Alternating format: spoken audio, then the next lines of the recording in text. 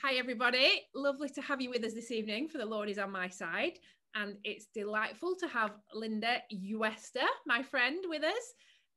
Linda and I are both in our nightwear this evening, so I don't know whether that's just a sign that standards are slipping or my children were like, you're recording in your onesie, Mum. But that's a true fact. Now, for those of you who know Linda, you will know that she is a unique individual, and there are many unusual things about Linda. She has a corgi that she walks around Openshaw with and likes to think of herself as the queen. Not really. She has a very unique house. Her sense of decoration is fascinating. She crochets while she's waiting for the bride to arrive at weddings.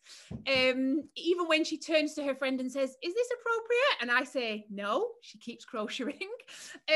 She crochets to keep herself awake in Paul Jump sermons. So there's many unique things about Linda. I think possibly the most unique thing, when you get a phone call from Linda, you never know what's coming. But maybe about a year ago, Linda rang me and said, Jill, I've just bought my coffin. And I said, oh, interesting. And not just that I thought she'd put down a deposit with an undertaker. No, she had bought it. She was using it as some shelves in her spare room. And she went on to describe in detail to me her plans for the decoration of the outside of it and things that I needed to know about that. So, that probably is the most thing about Linda, although I could tell you many other stories. But we had a hard chat this week when we were wrestling with the fact that two good friends of ours had been diagnosed with COVID. And I said to Linda, hey, we should have that conversation again and share it with people, because some of the things that the Lord was saying to Linda really encouraged my heart. So, Linda, thanks for being bullied into coming on. And do you want to share with us a little bit about the things that the Lord's shown you this week that have really helped you trust that he's on your side? Thanks, Jill. Don't believe all that Jill says. And my corgi is the only posh thing about me. But I have bought a coffin, and it was I have my will sorted, my power of attorneys are sorted, because I'm one of those people. Yeah, Jill and Judith and Esther Bull can spend my money. But the reason why I've done that really, and why I bought a coffin, it wasn't, I know it's a bit quirky, but it really is, I want to be prepared. It's always been a big deal for me. I want to be prepared for when the Lord comes, because the reality is he will come, and he's going to come for each one of us. And being physically ready is important. But in the week, as Jill was saying, two of our friends have been diagnosed with COVID, and on Tuesday evening, I talked to my aunt and their church minister, who served them well for so many years, and he died suddenly. Well, not suddenly, he had COVID and then died, but he died alone. And I think that's the thing that scared me more than, or scares me more than anything else. And so it was Tuesday night that I was lying awake for a long time in the middle of the night. And you know how lonely in the middle of the night can be. And I was thinking about the fact that I possibly could use my coffin in the next 2-3 weeks, months. I might not turn 94. And I often think about that. Peter Pan, J.M. Barrie in Peter Pan said that to die will be an awfully great adventure. And that got me, I often think about this, what will it be like to die, to leave this world and to meet God, to to leave this world for the next, to leave everything behind. And now it will be an awfully great adventure. And I got quite excited in the night when I thought about death. And forgive me if please don't think that I'm more spiritual than anybody else. As I was contemplating dying,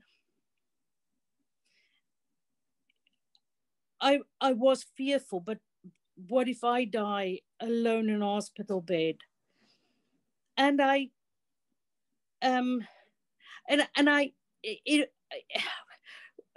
think I saw this picture, and it made me smile, because I could see, it's like a firefighter going into a burning building and carrying this lady out and taking her to safety. And I think it felt to me as if the Lord is saying, yes, I'm your shepherd, but I'm your firefighter. I will pick up all 14 stone of you, light as a feather, and carry you from this world to the next. And I then fell asleep, and sorry, I was shaking the camera. I then fell asleep, and I woke up the next day with a song in my heart, because I know that, as Job was saying in Job 19, verse 25 and to 27, I know that my Redeemer lives, and that in the end he will stand upon the earth. And after my skin has been destroyed, yet in my flesh I will see God.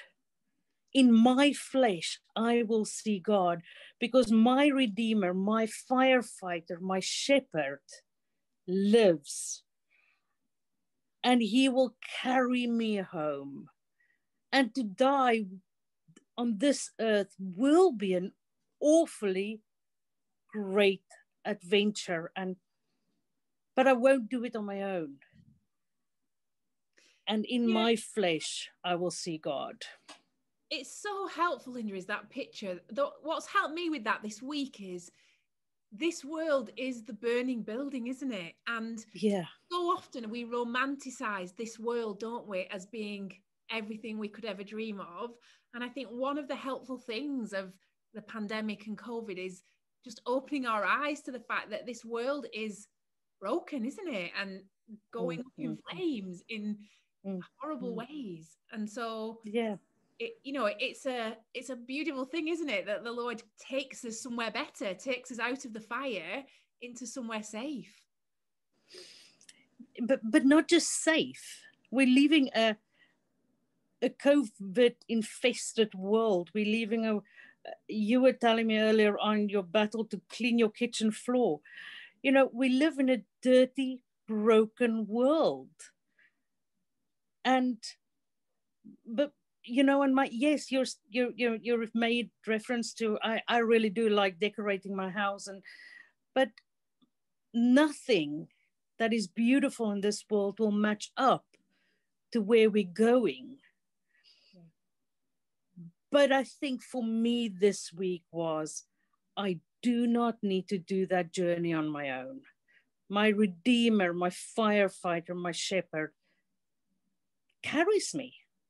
And I mean, that is romantic in a sense as well. So for those who don't know, I've never been married, but as the church, we're going to be Christ's bride. And I often, one of the hymns that I hope that, I don't care how many people's at my funeral, but before the throne of God, I have a strong and perfect plea. And my name is engraved in his heart, and it's written on his hands. And well, in heaven he stands. No force nothing can separate me from the love of Christ. Love of God, which is in Christ Jesus. So yeah, it's a hard week. It's a hard thing to deal with. We're not gonna. We've already said goodbye to many people this year and last year, and it won't stop. But because none of us will live forever. Yeah. Well, don't know what else I can say. The beautiful thing is, isn't it, that in the middle of the night, when your fears were rising, the Lord met you and showed you that he was on your side, and that he's going to carry you, and that you're never going to be alone. And that's such a precious thing, isn't it, when the Lord really meets us in those hard spaces and speaks truth over our hearts in ways that totally changes our perspective. So you went to bed anxious and sad, and you woke up with a song in your heart, and that was the Lord's work, wasn't it? Yeah. So praise him. Like, hard weeks often cause us to dig in, don't they, and preach to ourselves, like, what do I know here, what's true? Yeah, thanks so much for sharing that with us. Is it okay if I pray for it? Yes, please. Father, we are so grateful that once again you've shown us collectively and specifically to Linda in this week that you are on our side. Father, that you care when we're struggling, that you know, and that you want to meet us and give us your peace and your joy and an assurance that is deep and passes our human abilities. Father, we thank you so much that you've met Linda this week and changed her perspective and helped her to see that she will not be alone and that you're going to carry her to glory. Father, thank you that that's true for all of us who are trusting in your Son, and we praise you that one day we will meet him face to face. Father, thank you for that promise that in our flesh we will see you. And Father, we pray that you'd continue that work in this hard season that we're living in, of weaning us off the treasures of this world, so that we are more ready and more excited to see you and to rejoice and worship you for all eternity.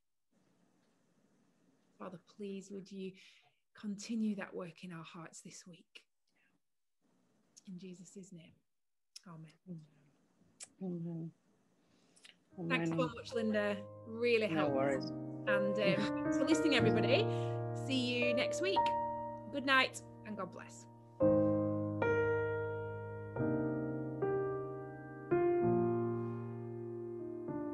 Be still, my soul. The Lord is on your side. Bear patiently the cross of grief.